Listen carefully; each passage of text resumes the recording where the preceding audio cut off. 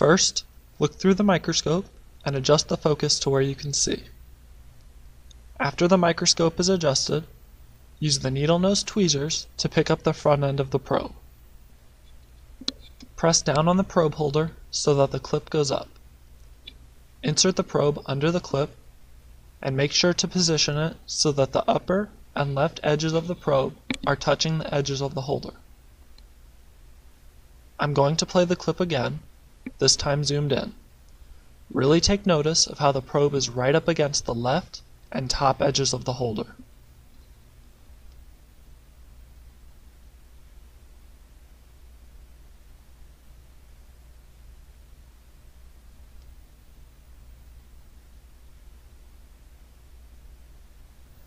Removing the probe is the opposite of inserting it.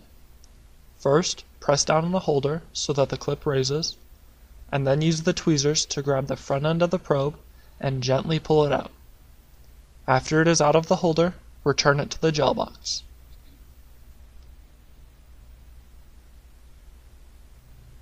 Once your probe is installed, you are ready to set up the microscope. First, you want to look at the box next to the microscope and make sure that the illumination is on and the intensity is halfway up. The microscope should be at its highest position, and the light should be focused on the sample stem. Once you have made sure all of this is correct, you may place your sample on the scanner using the tweezers. Once the sample is in place, you want to attach the optical head. You should come in from the back and make sure to clear the sample. Set it on the alignment pins. Hold on to the optical head with one hand and attach the spring on the other side with your other hand, and then do the same for the other side. Once both springs are attached, plug in the scanner to the back.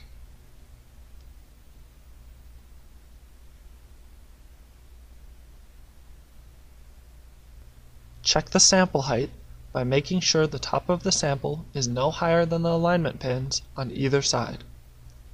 If it is, press up on the base until the sample height comes to at least the height of the alignment pins on both sides. Now you can install the probe. Make sure the contacts are on top, the tightening screw is loosened, and that all the levers on the inside are up. Tilt it to avoid hitting the sample, and make sure it goes all the way to the back of the scanner and then release it. Let it fall onto the alignment pins. Reach around to the tightening screw and tighten the lever to a snug position so that it holds the probe.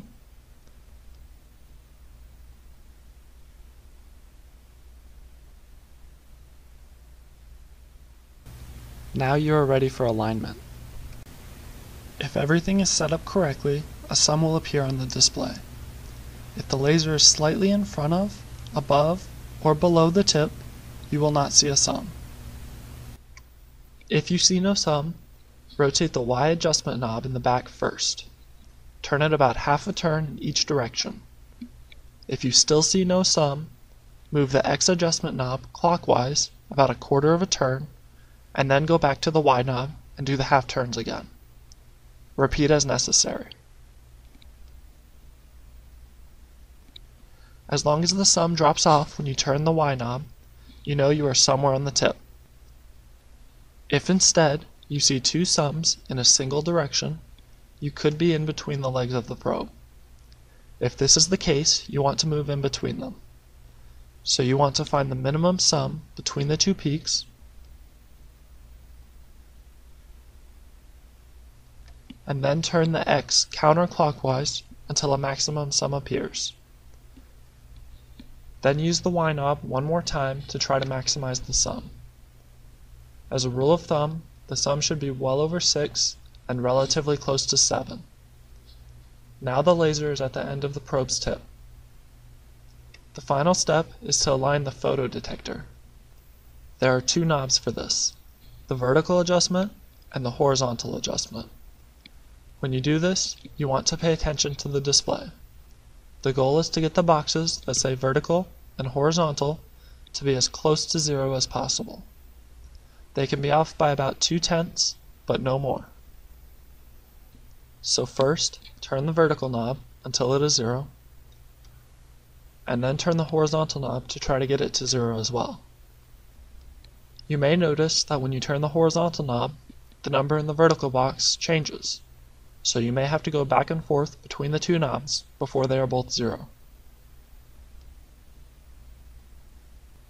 Now you are ready for Engage. On the desktop, open the Nanoscope 9.1 software. The analysis software will open automatically. If you are using ScanAssist, the experiment group you should choose is ScanAssist in Air. This will launch the defaults for running in ScanAssist mode. When you are ready, load your experiment. On the left, there is a workflow toolbar. On this toolbar, click Setup, and then enter the type of tip you are using. This will get saved with all the files that you capture. If you are watching this video, you are probably going to be using ScanAssist. So in the box, type ScanAssist. This box is the on-screen live camera image. Now you can start lowering the microscope so that the camera can focus on an image. You're going to want to double check that the illumination is still on and that the intensity is still halfway up. Lower the microscope until you get a live image of the probe. The microscope will almost be touching the adjustment screws before an image will appear.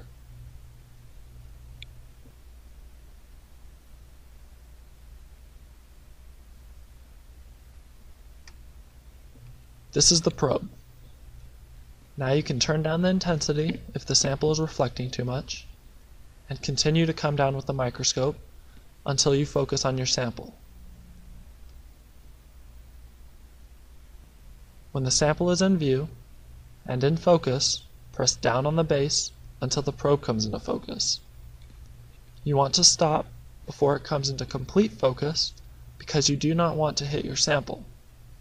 It should be just enough to resolve both legs of the probe. Once the image is in focus, you can go ahead and check the parameters. Enter a starting value for your scan size and change the units if necessary. Make sure the X and Y offsets are at 0. Your scan angle should be 0 as well. ScanAssist will adjust the scan rate and your gains for you, so make sure the ScanAssist control is on. Decrease the samples per line in the initial engagement to expedite finding your area of interest. Once your scan size is set and a reasonable samples per line is chosen, press Engage. You will see the motor moving down and decreasing the physical spacing between the probe and your sample. Once the atoms on the tip sense the atoms on the sample, it will engage the tip and begin scanning. Your tip should be stable, which is indicated by the Z piezo placement. It should be in the green, which means the probe is steady and not having trouble duplicating the sample's surface. At this point, you can decide on your area of interest by resetting your offsets. If you want to shift left, right, up, or down, you can do that in these fields. Or you can zoom to an area by using the zoom box, adjusting the size of the box, and pressing Execute. Now it has repositioned itself to where you placed the zoom box. You can also offset your image by clicking Offset, and then wherever you place your cursor will be centered as the area of interest after you press Execute.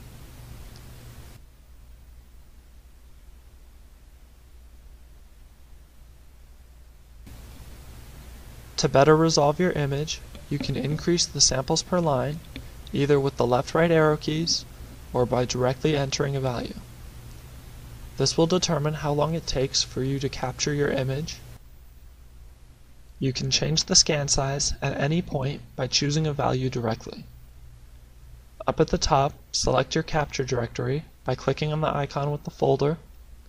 Choose your folder in the E drive, or make a new folder if you would like.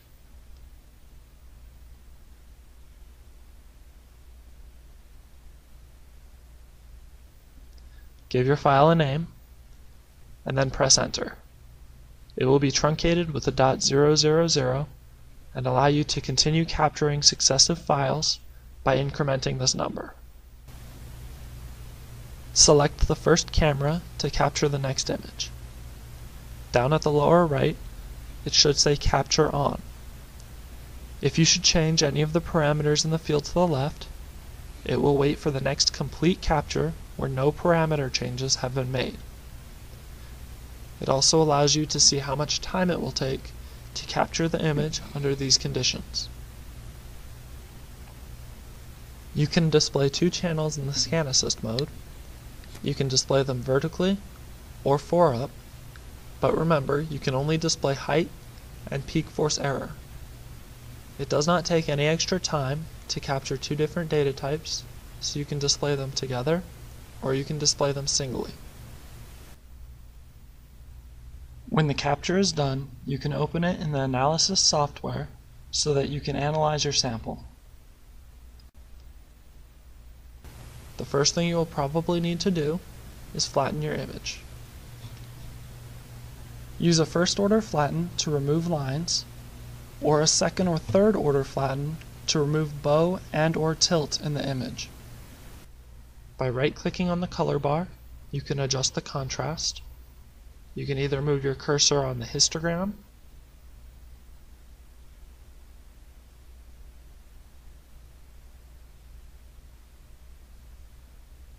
or you can click Real Time and it will automatically put whole numbers in for your min and max. You can use the auto scale or customize it using your own values. You could also choose a color table. Most literature will either use Table 12 or Table 2.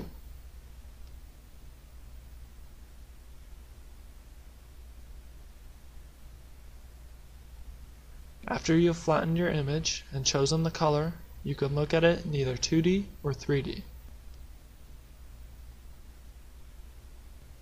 You can rotate it and tilt it to your preference, or enter values in the fields displayed.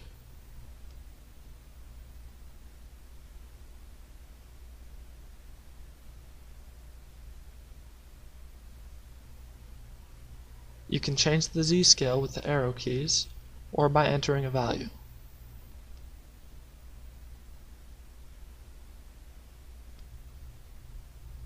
Once you have an image that you would like to keep, you can export it by going to a blank area on the screen, right-clicking, and choosing Export View. Make sure you go to your folder before you save it, and do not forget to give your file a name. It is a good idea to truncate it with what type of image it is, such as 2D or 3D. You can hover over all of the analysis icons to decide what you would like to do with your image. For instance, if you would like to review the roughness, simply click on the roughness icon, and the roughness values will appear for the entire image. If you do not want to display all of these parameters, right-click anywhere in the parameter field and select Show All. You can uncheck them all and select only the ones you would like to display. Anything that says image in front of it is directly related to the entire image.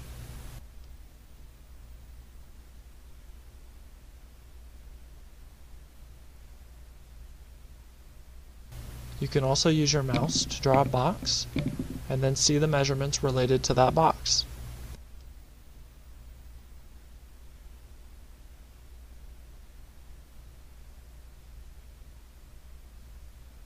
Right-click again and unclick Show All so that it only displays the parameters that you want. Another tool that is helpful is the Section Analysis tool, the one with the knife on it. You can draw a line through features in either the vertical or horizontal direction, and it gives you the profile of that line along with two cursors. You can place these cursors on any portion of the profile. You can add cursors by going to the left of the graph until it becomes a double arrow. Now you can measure the pitch along with the depth and the size of the hole. Everything associated with the cursors is shown at the bottom of the screen and is sorted by color.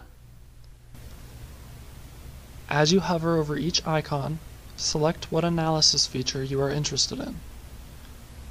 You can select Help to learn how to use it. If you are looking for a specific feature, you can use the search bar at the top of the page.